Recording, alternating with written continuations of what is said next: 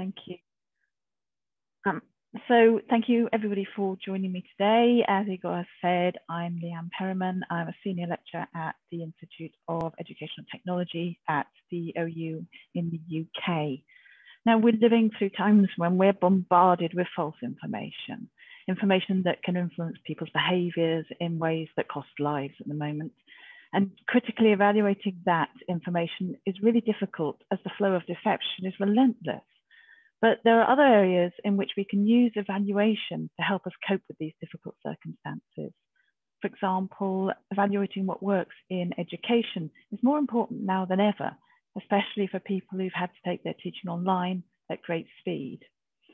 Now, we're 11 months into the pandemic, and it's a good time to take stock, to find out what's working and what's not working, in which contexts and for whom, as the basis for planning teaching and learning strategies that are adaptable, resilient, effective, and sustainable.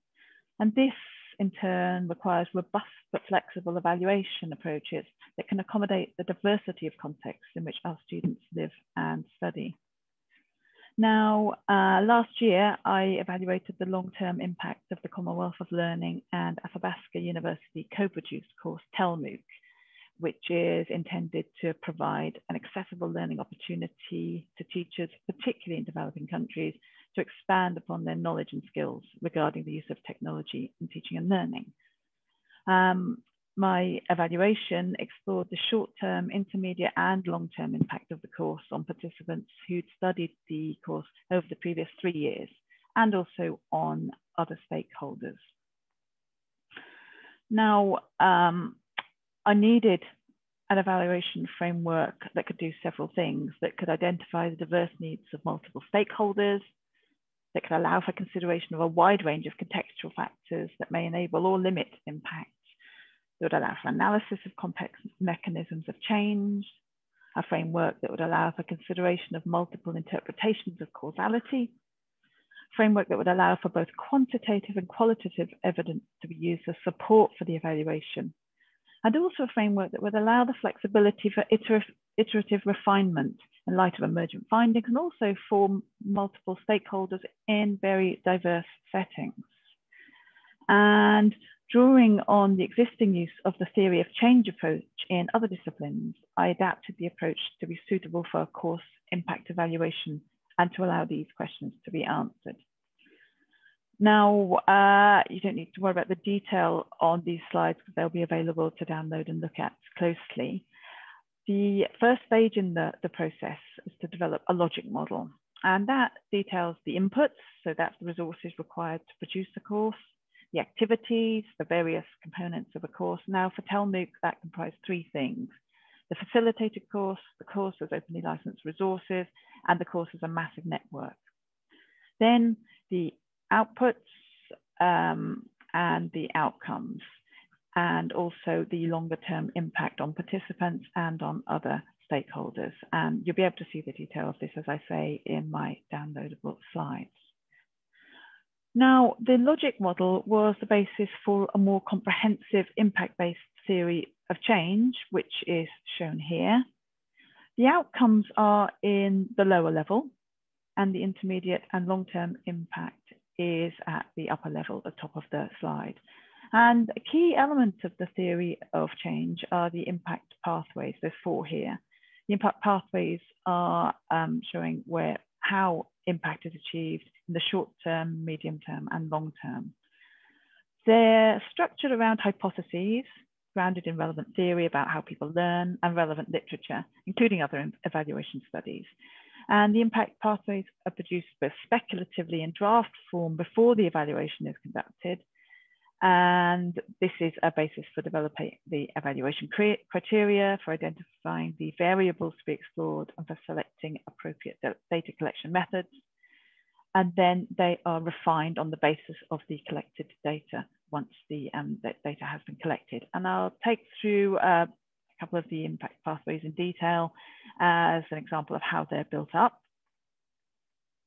Now, here's the hypothesis for the first impact pathway.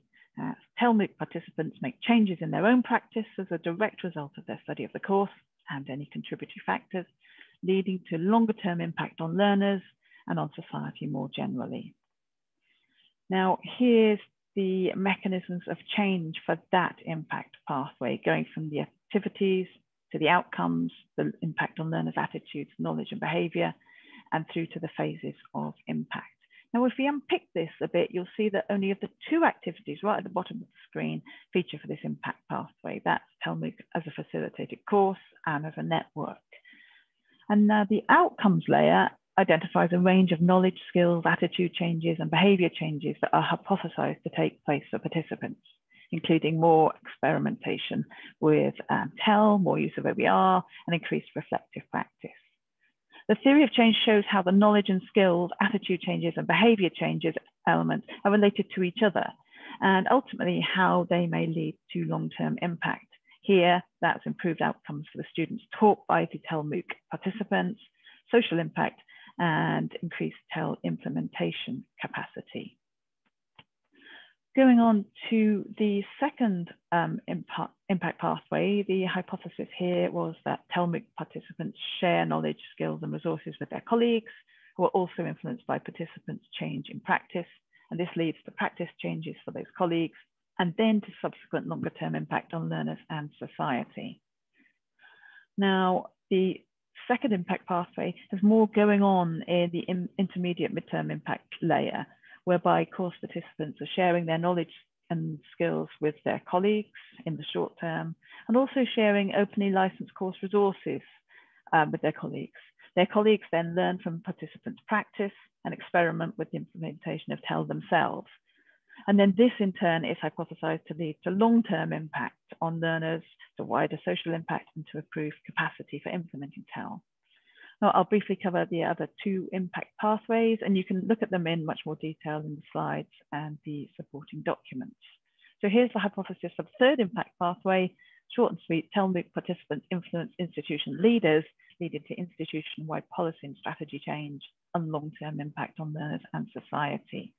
Now, looking at the mechanisms of change impact pathway 3, it features all 3 activities at the bottom and includes institutional policy and strategy change at the intermediate midterm impact stage.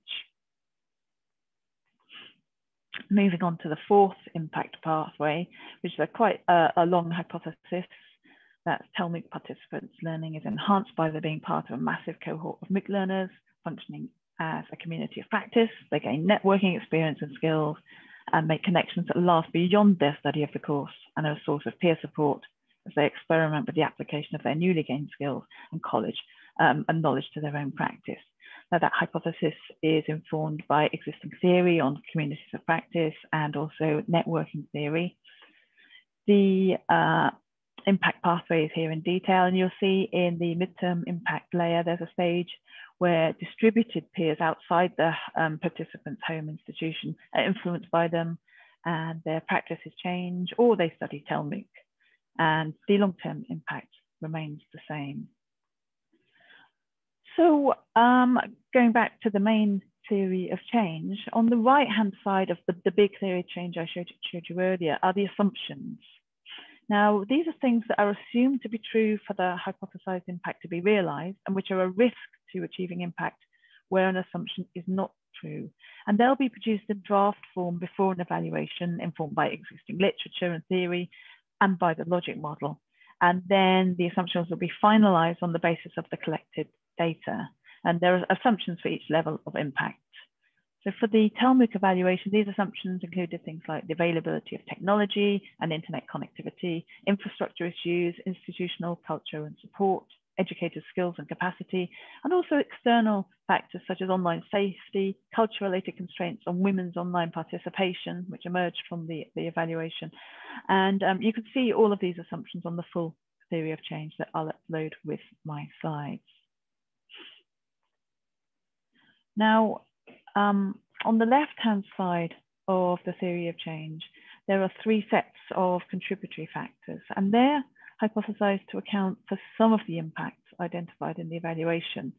And that draws on the principles of contribution analysis, which looks not only at the hypothesized impact from a particular intervention or initiative, but acknowledges that other factors will be contributing. So it doesn't see impact as sort of an end in itself, but looks at all the other sorts of things that could contribute to impact being achieved. And for massive open online courses where learners are in very diverse contexts, that could be a multiplicity of factors. It could be so many different things because the context will be so diverse. And that's why this sort of framework allows us to really dig deep into what's going on in specific contexts. So these contributing factors are hypothesized in the initial theory of change as the basis for designing the data collection strategy, and then they're revised on the basis of the collected data. So contributing factors for impact for TELMOOC included other professional development that course participants have done, the availability of resources, institutional support, and for long-term impact, contributing factors could be things like school attendance, family influences on children at schools taught by where the participants are teaching, and also community support. They can also contribute to the impact being achieved. So here's the overall theory of change again, and it will be downloadable from my session page. A theory of change approach can be used to evaluate any type of educational intervention where you want to find out about different stages of impact. This could be just short-term impact. It could be impact that's actually an outcome happening while a course is underway. And also where you want to find out about the contribution of other factors in achieving or preventing that impact. And especially how a course or intervention works or doesn't work in different contexts. And this is especially useful because depending on the data collected, a separate theory of change can be produced for individual countries, for individual sectors, or even for individual case study participants to allow for comparisons to be made between theories of change to look at how the mechanisms change for individuals, for sectors, and for contexts. And a theory of change can also be combined with case studies of individual learners' experiences. And I use this approach in the TELMOOC evaluation, which you can see in the final impact report, and I'll include a link to that on my session page. And I realized there's sort of a lot to cover here, but I wanted to give a sense of how a theory of change can be used to not only structure an evaluation, but to make sure all of the factors involved in teaching and learning and in achieving impact get considered, and especially to allow comparison over diverse contexts, because then not only the methods of an evaluation, but also the findings can be of use to people in other diverse contexts, and they can compare their own contexts with those featuring in an evaluation as a basis for making decisions about how to further develop practice, how to implement new initiatives. And I think this is going to be continually important in the sort of months, we don't know how far ahead, as we still navigate how to manage delivering education through a global pandemic. So I hope you found this presentation to be useful. Do look at the supporting resources, and thank you for listening. Thank you very much, Leigh-Anne. Much appreciated for sharing this rather comprehensive theory of change framework that you've developed. I think that participants here also will need a little bit more time to help them with the digestion of the complexity of the framework itself, but it's really useful, I think. To think about it, and as you say, like it could be used to evaluate the impact of sort of different educational initiatives, right? So not specifically only just your MOOCs. And there is a question from Andy Lane here in the chat window. Is it usual for a project to set out the theory of change before they start, against which progress can be evaluated? But here you are developing one retrospectively. How is it informed or validated by those who developed and ran the project? Okay, thank you, Andy, thank you. Yeah, so there was an initial theory of change that had been used for the course itself. And I picked up on that and used that as the basis for then building a course-related theory of change, and to expand on that to produce impact. So yeah, there was initial theory of change to start with, and I built on that as the basis for developing an impact-related theory of change that would have formed the data collection. So I mean, the thing about theory of change is that it can be a multi-stage process. It's best to start it as early as possible. And I personally wasn't involved in the production of the MOOC, but fortunately had something to go on as the basis for identifying the intended outcomes.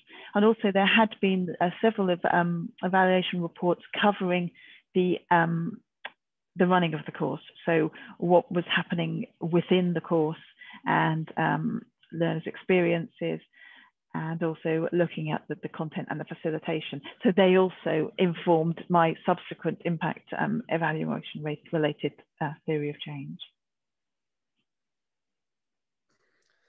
Thank you for that clarification, Leigh-Anne. I'm not sure if there are still additional questions. If there are, we still have another minute or two left for questions. And in the meantime, well, and Paola's comment here, very interesting and complex framework.